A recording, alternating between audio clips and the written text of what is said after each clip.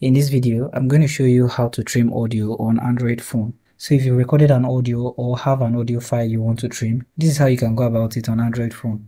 On Android phone, first thing you want to do is open the App Store, and in the search section, you want to search for trim audio. Now you see several options. You can choose from any of these options.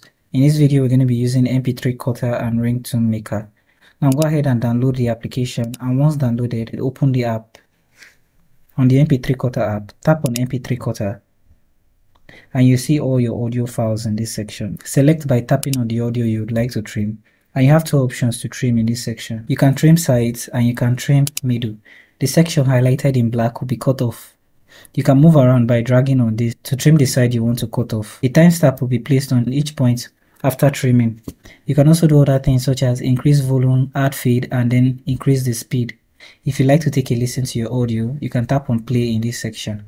To save your project, tap on save and then give it a name. You can also choose within formats as well as bit rates. I'm going to leave this on the default. Once you're done, tap on convert and your audio will be saved to your phone. Now if you want to do things such as share or rename the file, go back to the app home screen and tap on output folder. Here you see your audio files. Tap on the three dots beside the audio files and you see the option to set as ringtone, cut, share, rename, and many more. So thank you for watching this video on how to trim audio on Android phone, and I hope you found this video helpful. If you do make sure to like, subscribe, and have the post notification turned on.